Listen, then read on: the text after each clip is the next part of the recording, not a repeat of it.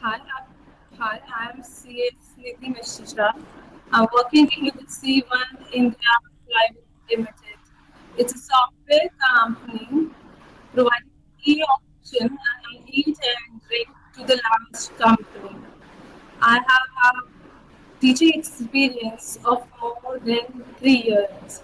I'm working as a guest faculty for CS Lucknow chapter. I'm expert with executive and professional level students. I'm already dealing with corporate law and its allied subjects like corporate restructuring, due diligence, advanced company law, etc. Thank you.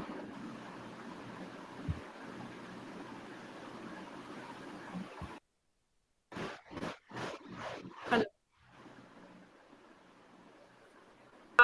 I am taking advanced company law and practices.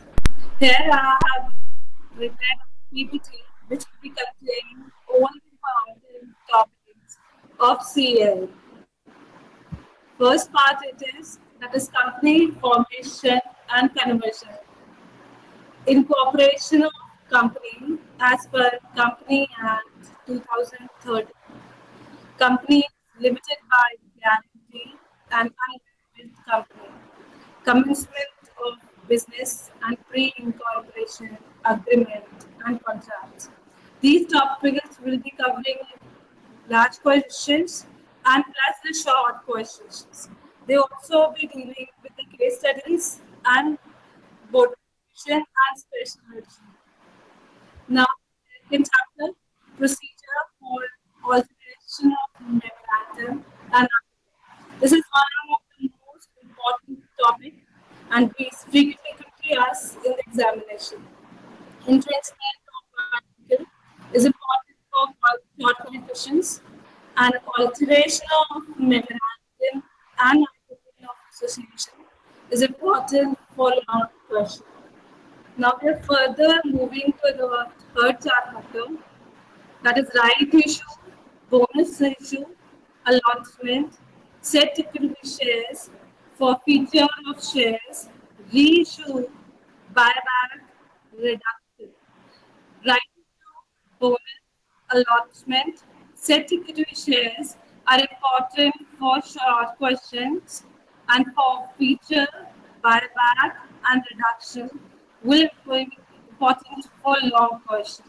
For buyback and reduction, resolutions and their practical experience will also be coming.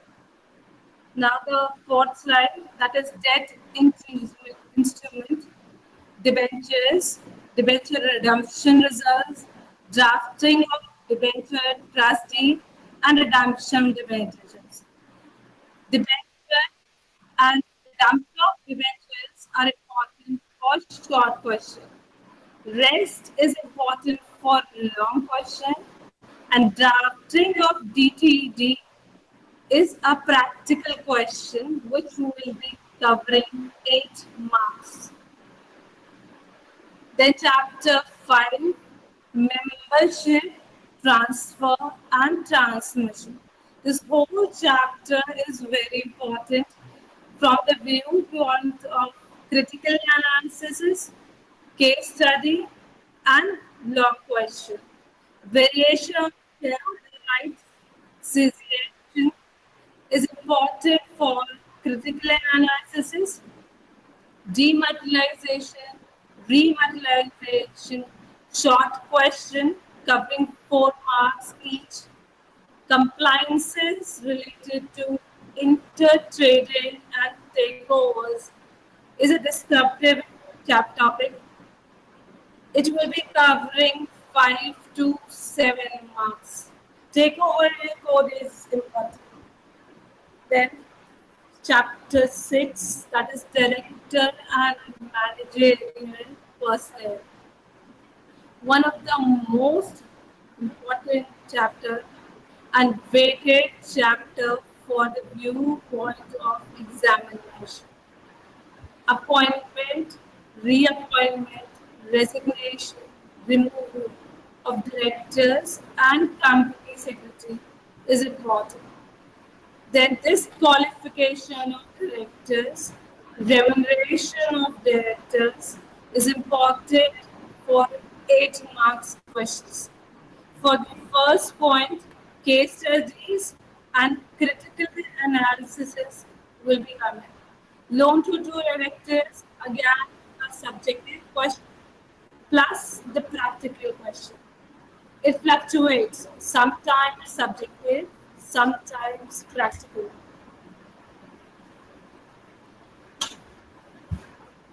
Now, chapter number 7, meeting. Notice, agenda, minutes. This particular topic is practical. It always covers 10 to 15 marks in overall paper. These particular topics are also important for the other chapters which are there in the group. Example, CR, due diligence, drafting, ethics. In paper, there are few questions based on this topic. So overall, company talk is very important to clear your professional program. Then general meeting, board meeting is a subjective question. Along with the SS1 and SS2, which is a recent amendment by ICSI as a large organization. Reliance, Tata, they are already using SSs and making director code as per SS1 and SSS2 with respect to GM and board meeting. Now chapter number 8 and 9, auditor and distribution of profit, which we call dividend. Auditor itself a very wide topic which include appointment, resignation, removal of auditor. Removal of auditor, appointment of auditor is very important topic from exam. Next we move to dividend. Dividend again covers 8 to 10 marks on a practical basis and theory base. Respect. Then there's the Education Protection Fund, Section 123, individual topic. For example, Section 123 and 125 go side by side, dividend and RELP account. And it's a major part of director report. Now come to chapter 10, 11 and 12. Procedure related to charges, intercooperative loan, investment, guarantees and striking off. All these 3 chapters, you have 10 marks each questions respectively. It depends on the examiner, but which question is going to come. But definitely, these 3 chapters are always there in the exam. From charges, creation of charge and satisfaction of charge. Plus, the practical question on filing the petition for the delay of charge or satisfaction. Then intra-cooperative loan guarantee, section 186, subsection 2 is frequent exam. The striking off is itself a long question which contains 2 parts, striking off by company and striking off by registrar. So it has 2 procedures respectively.